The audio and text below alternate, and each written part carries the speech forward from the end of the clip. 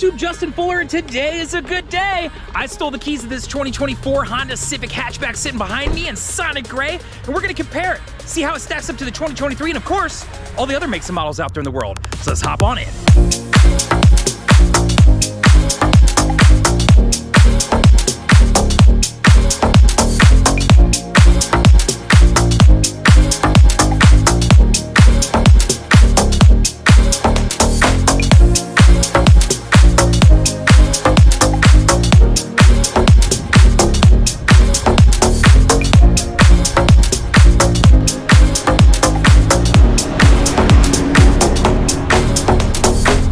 So one of the first things I want to talk about is what's underneath the hood of this thing. So let me pull you on in and let's talk about it. So you are looking at a 2-liter engine putting out 158 horsepower.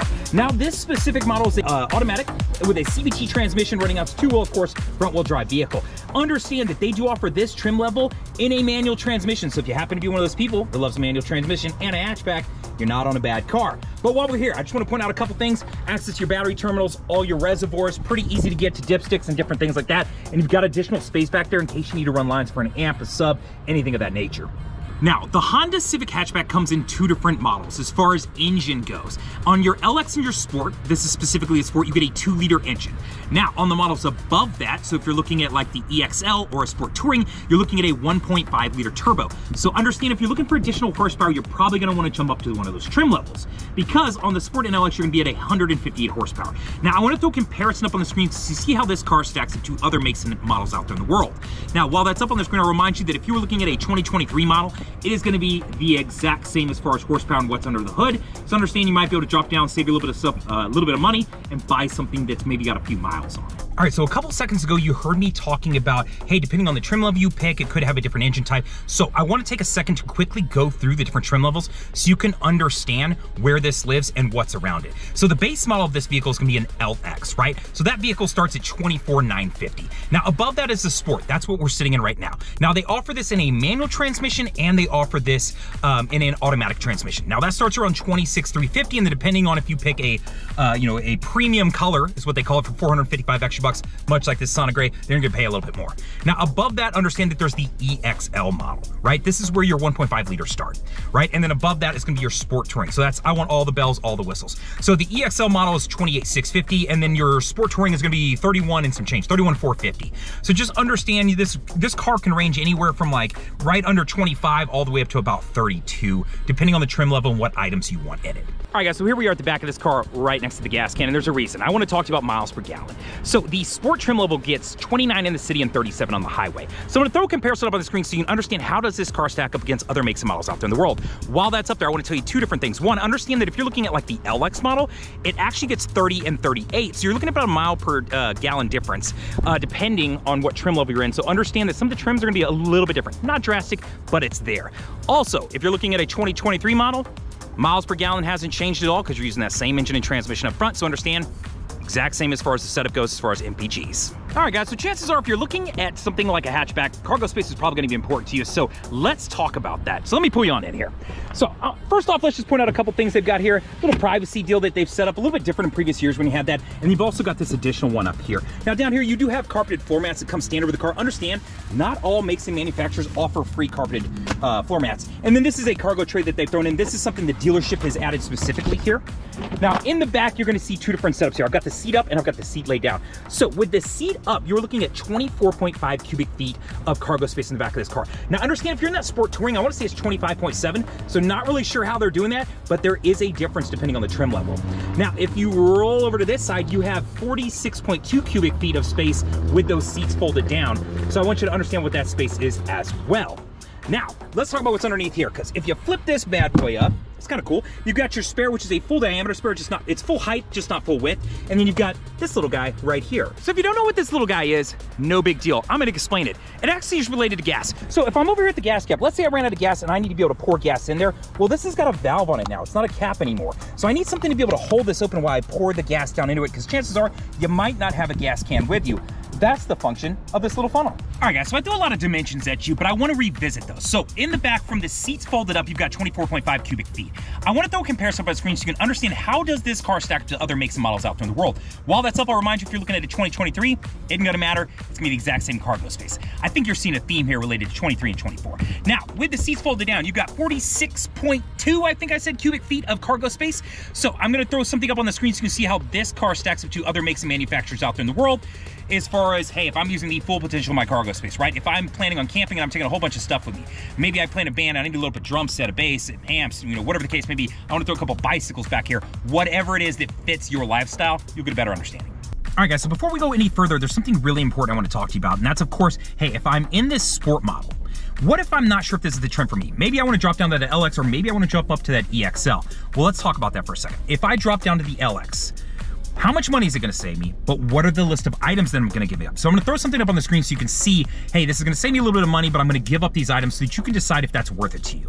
So once you've taken a look at that, let's talk about going the other way. If I'm in the sport, but I'm thinking, maybe I want to spend a couple extra bucks a month and I want to get that EXL, right? So if I jump up to the EXL, what additional money is that going to cost me? And then two, what are the extra items that I'm going to get for that, right? So this way you can have an understanding for living in the sport model, understanding there's something above you and below you. What are those options? How much is the shift in money? And of course, the amenities that I'm giving up or receiving. All right, guys, so here we are in the second row of this Honda Civic Hatchback Sport. So let's talk about some materials, some spacing, and a few different things here. So as far as leg space, I have the front set up for me, a 6 foot, 250 pound guy, and I've still got some leg space back here. Not a ton, but I've got it. So understand you have 37.4 inches of leg space in this vehicle. Now, if you're looking at a standard Civic, right around that same range. If you're looking at the Accord, I want to say it's like 40 inches or 40.8 inches. So even if you jump up to its big brother, you're still going to be just a few inches different. But while we're here, I want to throw a comparison up so you can see how this car stacks up to other makes and models out there in the world. While it's up, I'll remind you once again, the 2023 going to be the exact same, so you don't have to worry about that in case you want to shop for something that's pre-owned, or you can find one still on the lot and save a couple bucks. So material-wise, the Sport does something kind of interesting. They do a cloth leather kind of mix here. So you'll notice right down the middle, I've got kind of a leather finish, and then I've got cloth, and then I've got leather down the sides again. So they do this like hybrid mix in the Sport model. It's kind of cool. It's not a full leather use. So if you have kids, if you have dogs, and you're like, man, my dogs, my kids, whoever's just gonna tear that up, hey, this isn't a bad option. It has a little bit of a blend of both, so you can feel a little bit nicer than a base model, but not a full leather setup to where you're like, man, this is something I got to take care of and really watch out for. Now, arguably my biggest knock about the backseat of this vehicle is going to be right here. One, they don't give you pockets on the back of these. I don't know why. It makes no sense. It would cost nothing. And then secondarily, I live in Texas. It is 97 degrees today. We'll call that fall with quotations. There are no air vents in the back of this car, so I'm counting on air to leave that front area and make it all the way back to me. Now, I'll tell you right now, I've got it on full blast and it's getting here, but it ain't great. All right, guys, so here we are up at the front of this vehicle. So I want to talk to you about leg space and, of course, the seats. So you've got 42.3 inches of leg space in the front of this car. It is plenty of room. You can push these seats back. You'd be like 6'3", 6'4", and you'd be just fine. And you'd be a bigger dude, too, and you'd be just fine there as well. Even the center stack here, it doesn't shoot super wide to where you can't open your legs up. Most of my guys will kind of know if you're a bigger dude. It's kind of a thing. So understand the leg space here, pretty decent. But I want to throw a comparison up on the screen so you can see how this car stacks up to other makes and models out there in the world. Once again, I'll remind you, if you're looking at the 2023, it's going to be the exact same, so nothing to worry about there. Now, while that's up, I will also remind you that this is a manual seat on this side and a manual seat on that side. So if you were looking for something like a powered seat on your driver's side or powered seats in both, you're going to need to be on certain trim levels. So I'll throw something up on the screen so you can understand what trim levels offer power seats and how many. All right, guys, so as far as the front seats go, you can see I have that same theme right here. So as far as a cloth finish with kind of like a, I wouldn't even call it a racing stripe, but some sort of stripe down the center, and then I've got leather that runs along the sides. Weirdly enough, you don't have leather here on your center stack or where your elbows would rub, which I'm okay with because typically I get a little sweaty there and I want it to be dry. But you'll find in a lot of the other makes and models, that's where leather would live and it'd be cloth everywhere else. So kind of an interesting twist there. Understand that I believe there's 2 different colors. The Sport is always gonna come with a black interior. So if you don't want black interior, this ain't gonna be the trim for you. But while we're here, I'll throw up a couple things here so you can understand as far as the color options, as far as interior and some of the colors of the vehicles, right? Because that can be a question too of, well, what color options are available, what comes with what, that sort of thing. I know that can be very confusing to figure out what has the options that you want. All right, guys, so as far as your dash layout goes, I like this nice clean line that they've made with the AC vents in it. It just keeps things very clutter-free. My AC controls are right here. Down below, I've got my USB and a power outlet. One thing I really don't like, this is not big enough for me to fit my phone in with it plugged in, so it just kind of annoyingly sits like this and it's gonna rattle and move around. If I go diagonal, I can kind of get it, but just something to be aware of. You've got 2 cup holders here. I've got different drive modes in this car, so a sport, a normal, and an econ. Sport meaning it'll rev at a higher RPM and give me more get up and go. Normal, I think we all know. And then econ improves the gas mileage, but it's gonna affect that takeoff and go, right? If I want to turn off my idle stop start in this car, this is what I would use to do it. Understand you're going to have to hit that button every single time you get in the car and turn it on if you want to turn that off. I don't know of a way to turn it off permanently. There may be a delete or a fuse you can remove, but I don't know much about that. Parking brakes electronic, set it, lift up and pull. To remove, press down, you'll see the LED turn off. Brake hold set up with your car to where if it's in drive and I have this feature on and I'm wearing my seatbelt, I can press this button. When I come to a stop, it'll hold the brake for me and I can leave the car and drive. So great for like drive-through lines and stuff like that or stopping the traffic. And then I've got my center console in here with some nice space here. I've got a shelf and you can see my keys down in there. So nice deep shelf that I can store stuff in. Now, before I flip you around and start talking about the dash layout and some of the features and the buttons and the knobs on the steering wheel and the touchscreen, I want to talk to you about the stereo system because I know that for a lot of guys out there, this might be important. And girls too, right? Whoever. This has got a 160 watt speaker system with 4 speakers in it. My face kind of says it all. I mean, if I crank it way up, it's okay. It's not awful, don't get me wrong. I've heard way worse, but it's not great. So, I mean, typically, if that's something you're into, you're probably gonna wanna throw a sub, an amp, you know, something else in the car, but you could get by, right? I could drive down the road and be able to listen to music and be just fine, but understand by trim level, you are gonna have some options. If you go up to that EXL model, I wanna say it's a 180 watt speaker system, and I think it's a 6 speaker system, or maybe it's 8 speaker system.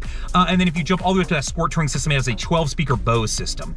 So I'll throw some trim levels up and some systems so that you can kind of understand. But as far as like what it has in this car, it's definitely not the worst thing I've ever heard. I've heard a lot worse. So just understand you may want to make some changes, but you could get by with what it offers. All right, guys, so here we are on the steering wheel. It's not super cluttered, but there is a good amount of buttons, and I just want to show you what they are. Home button here is going to control what you see up there, and then I can scroll. If you can see my finger rolling, it's going to scroll through and then to select. I just press down on that to select whatever that menu option is. My voice command button right here as far as for, you know, directions of this, call this person, that sort of thing. If I wanted my Bluetooth options, Source will jump to all my audio options. So FM, AM, right now I've got the Android Auto hooked up. If you had Bluetooth or if you had something plugged into USB, you'd have some additional options that you'd see here as well. And then I can jump to my next tracks and control my volume right here, right? So easy enough. On the right side, you've got a couple different Honda safety features. So first is your adaptive cruise control. I can get up to the speed that I want and set my speed, right? When you do this, you're gonna see this little icon appear here.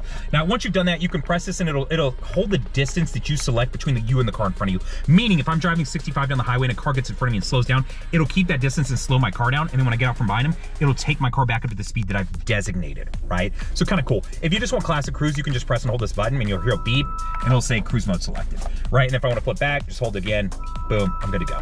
Now this next button is lane keep assist, right? So when I engage this button, you're going to see the same icon appear here. What it does is it uses the camera up here to detect the lines out on the road. So if you're driving down the road, you're in the middle of a highway, you're in that middle lane and you start to drift to the left or the right, it'll actually correct for you and keep you centered. So this way you don't get distracted. You looked over your shoulder or something, your dog, your kid, whatever, you spilled your coffee and you looked away and then you actually drifted in the lane and you hit somebody. This will prevent that. And what's cool about this feature is you can turn it on and off anytime you want. All right, guys, so I'm not gonna go through all of the different menus here over to the far left here, but I wanna walk you through a couple just to explain what they are. Range and fuel, I think we all understand. Speed and time. This is gonna be related to MPGs if you wanna track them. Maybe you're taking a long trip. Driver attention monitor, something they added in the last couple of years. If you're losing some of the safety features on this car, like the adaptive cruise control, the lane keep assist, you're not doing a lot. It's just there to make sure that you're still awake and paying attention. Seatbelts, this is a really cool one. They've added this in the last couple of years. It'll show you anybody who's not wearing a seatbelt on the car. Really cool if you got little ones in the car and you wanna make sure that they're buckled up. You can check this really quickly and know. So kind of a nice feature that's newer. Now, as I keep going down maintenance, if you don't know much about Hondas, when you get down to 15% oil life, it'll give you an alert and it'll throw you a code. It'll say A1 or A2 or B1 or B2, and you can look that up. Honda's been doing this for years, so that way you'll know exactly what they're gonna offer you. They're gonna say, hey, you need filters and a tire rotation, or you need oil change and filters, or whatever the case may be. So it's kind of nice to know if you're worried about being oversold when you go into your local store, you know, dealership or shop or whatever it is, know that you can check this ahead of time. Now, continuing down, safety support, this has a couple different features that I want to talk to you really quickly about. So we talked about lane keep assist and adaptive cruise control, but I want to talk to you about the safety features in this car. So this car had road departure mitigation. Now, it's much like lane keep assist, but it's designed for driving off the shoulder of the road. So if I got a little bit drowsy and started driving off the shoulder, it can be an audible alert and actually vibrate the wheel to be like, hey, wake up, pay attention. Understand you can turn this feature on and off right here, so you don't have to use it if you don't want to. Now, the next one down is collision mitigation braking. So this uses radar down on the front end of the car to detect cars in front of you. So if it's looking looking like you're coming up on a car and you're gonna rear end them, it can provide you with an audible alert, it can flash in the dash, and then actually apply the brakes to help prevent the accident. So a super cool feature. I don't see a reason to turn it off, but in case you don't like it, you can turn it off. And understand that a lot of these, you can affect the settings too. So if you feel like one's a little bit too touchy for you or too sensitive, understand that you can change these things. So that's what's living there. Settings, this is where I can get to things like my TPS, I can get to window and door setups, all these different things in here. If you wanna play with the meter setup, you wanna turn things off, turn the tack off, turn it on, all these different options here. Keyless access setup, if I wanna walk up and touch one door, it then unlocks all the doors versus just unlocking that single door. A lot of these different things. I've actually got tips and tricks videos that go over this stuff. I haven't made one on the 24 yet, but you can jump back to like a 22. It's the exact same stuff, right? It hasn't changed. So I'll throw a link up and I'll put one in the description in case you want to see some tips and tricks on this car, right? That'll work on this vehicle. All right, guys, so let's talk about the touchscreen on this vehicle. Now, you're looking at a 7-inch touchscreen. If you were looking for that 10.4-inch touchscreen, you're gonna have to move up to that touring model. So just be aware of that. Now, on here, you're gonna see some basics. Now, as far as media goes, I've got FM, I've got AM. I can plug in a USB if I wanna like store music onto a USB drive and listen to that. I can always go via Bluetooth and listen off my phone or somebody else's device, whatever the case may be. And then I'm back to my same options, right? So FM, AM, USB, and Bluetooth. Now, the alternative to that is gonna be Apple Carplay or Android Auto. If you wanna take advantage of those, this is a wired connection in this car, so understand you're gonna have to plug their phone in. Now, if you're looking to maybe purchase this car, but you really don't want that wired connection, understand there's dongles and different things out there that will allow you to plug that in and then use it via wireless. If you've never seen one, I'll actually throw a link up in the screen so you can check it out. I reviewed one recently that's, I wanna say, right around 60 bucks. So not a bad deal if you're looking for that kind of setup. All right, guys, so I've gone ahead and connected up my phone to the car via the USB cable in the front here, and now you can see that my Android Auto is running. So I use a Google Pixel 7, so just to show you kind of what this looks like. Now, understand there's a lot of different things that you could do. If you're not familiar with Apple CarPlay, Android Auto, no big deal. Understand that what it does is it gives you the ability to pull some of those apps from your phone onto the touchscreen and use them directly on your screen. It just makes it a little bit easier to where you're not picking up your phone, you're not messing with stuff. So as far as like listening to music, using navigation, things like that, it makes it very simple. So you can see in here, I've got some basic apps in here that I use: Spotify, Waze, Google Maps, YouTube Music, just some basic stuff, WhatsApp, my team setup, and all these different things. So up here at the top, you're gonna see a couple different things. One, I've set up a contact, right? So I can, hit that button and it'll call my Google phone number. It's the phone number you'll find in the description. So if you ever had a question, you could shoot me a text or give me a call. More than happy to talk with you. The secondary one that I've got set up here is to direct me to the nearest gas station. So if you're ever out and you're like, oh crap, I'm running low on gas, it's nice to not have to hit maps or like use the voice command to do all those things. I can literally just hit this prompt. It'll then fill in the prompt for me and then show me the nearest gas station, and then I can hit directions and it'll take me there. So it's kind of nice to have that shortcut set up. Now, if you've never done this and you don't know how, no big deal. These things are very easy to do. I'll actually show you. Scroll down to the very bottom here and go to your customization. When you click on that, it'll tell you, hey, we open the app launcher. Now, when I open my phone up, right, you'll see those first two that are right there, but all I've got to do is at the top of the screen says add a shortcut to the launcher, and they'll say call a contact or an assistant action.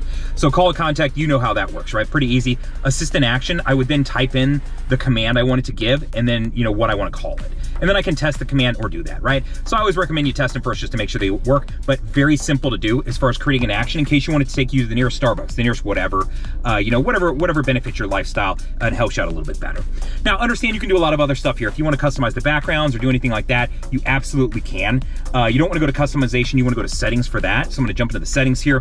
There's a few different things that you can do in here. Wallpaper is where you can change that background, but the layout is the one that I really like. Sometimes I want the media closer to me, so this way it can shift the media, right? So if I want, my media here and the directions over there versus if I want to change that, right? So if I wanted to change that back, very simple, come in here, go to navigation closer, and now when I jump into this multi-menu view, it'll show the navigation closer and my music. So it just kind of depends on what you're doing, right? So understand, very easy to manipulate and play with this thing. You can go to the settings. Like I said, I could jump back and go to the wallpaper if I wanted to, make changes there. It's got a bunch of like designated wallpapers that you can pick from. So if I wanted this background like this, cool, I select it, jump back out, and then when I jump into my settings, you'll see that. So very easy and simple to set up, but it does limit you a little bit as far as what you can do. You can't pull in Netflix, you can't pull in Amazon Prime, Cody. If you're interested in something that does allow that, I've actually reviewed an AI box that'll do it.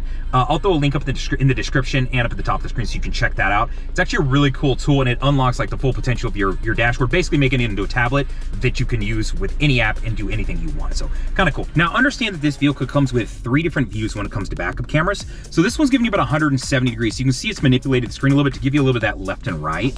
If you wanted just a classic backup camera, backing up straight, and then this one actually looks straight down. So if you're backing up to a curb, a wall, a bush, you know, whatever the case may be, you can see where it is. Now you may be curious, hey, what do these lines represent? This is about 6 inches from your car, and this is, you want that car to be on this side if you're like parallel parking. And you'll see those dotted lines, these lines, and all of these different views. So kind of nice to know. All right, guys, so we made it through the entire video, right? We've made it through all of the different comparisons. So I want to go back and revisit all those. So if you didn't watch the whole thing, you got a little ADD, maybe you scrubbed through in a couple different parts, we're gonna hit up everything. So let's go. All right, so at the front of this car, you've got a 2-liter engine putting out 158 horsepower. So I'm gonna throw that comparison up so you can see how this car stacks up to other makes and models out there in the world. While that's up, I'll remind you, the LX and the Sport have that 2-liter engine. If you get in that EXL or that Sport Touring, then you're looking at that 1.5-liter engine that's gonna put out some additional horsepower. So be aware of those changes and differences. Now let's talk about miles per gallon. This car gets 29 in the city and 37 on the highway. Understand some of those other trim levels are about a mile per different, you know, that 30 and 37-ish, 38-ish, right? So understanding depending on the trim you could be there, but I want to throw a comparison up so you can see how this specific trim level stacks up to other makes and models out there in the world. Now, after we talked about miles per gallon, let's talk about front row leg space. You've got 42.3 inches of leg space inside of this vehicle. Quite a bit of space, right? I'm sitting here comfortably, 6 foot, 250, not a little guy, right? So understand that. I want to do a comparison up so you can see how this car stacks up to other makes and models out there in the world. Now, after that, let's jump to the second row. Second row, this car has 37.4 inches of leg space. It's decent, right? I can sit behind myself and be okay. If I took a long road trip, would I be okay? Probably, but you know, I could use a little bit more space. Now, if you're jumping into the Accord, you could get that extra 3 inches of leg space, but I don't know that that makes a difference. And I don't know if you really want an Accord, right? But hopefully you got a chance to look at the comparison of this car's second row leg space compared to other makes and models out there in the world. Understand all these comparisons I've done so far. If you're looking at a 23, they're all the exact same, makes no difference. 2023, 2024, almost identical car. After that, let's talk about cargo space. So in the back of this car, with the seats folded up, you had 24.5 cubic feet of space inside of the vehicle. So I want to throw a comparison up on the screen so you can see how this car stacks up to other makes and models out there in case you're hatchback shopping and you want to understand. Now, when you flip those seats down, you've got, I believe, 46.2 cubic feet of space back there. So pretty decent, right? But I want you to understand how that stacks up to other makes and models out there in the world. So I'll throw that up on the screen as well. Now, outside of that, what do I think about this car and the trim level specifically? The Sport trim is kind of deceiving in the sense that they call it a Sport, but the performance really isn't any better. It actually gets better when you go up to the EX, right? Which doesn't make that much sense to me, but it has a performance-based look. You know, if you want black alloy wheels, if you want a body package, certain trims and different things like that, it can make a difference. But while we're talking about that, I quickly want to revisit and just say, hey, if you're thinking about the Sport trim and you want to know if I drop down to the LX, how much money is it going to save me and what items am I giving up, I'm going to throw that up on the screen. And then after that, if you're thinking, I like the Sport, but do I want to go up to that EXL and spend that extra money? Do I want that leather? Do I want the additional speakers? You know, do I want some of those extras? I want to throw that up on the screen so you can understand what that's going to cost you, and 2, what is the list of items that it's going to get you by spending that extra money. So with all of that said, hopefully you liked the video. Hopefully you liked the way I presented. Do me a couple favors. Press the like button to let me know I'm doing a good job. Secondarily, leave a comment. If you feel like I missed something or something you want me to go over, or there's a car out there that you want me to review, let me know. I'd be more than happy to do it. Third, I hope you'll subscribe to the channel so when I make cool videos like this, you'll receive it. And then lastly, share the video, man. You got a friend who's shopping? This is helpful. I think so. Hopefully you do too. Other than that, like, comment, subscribe, and all the things. Later, guys!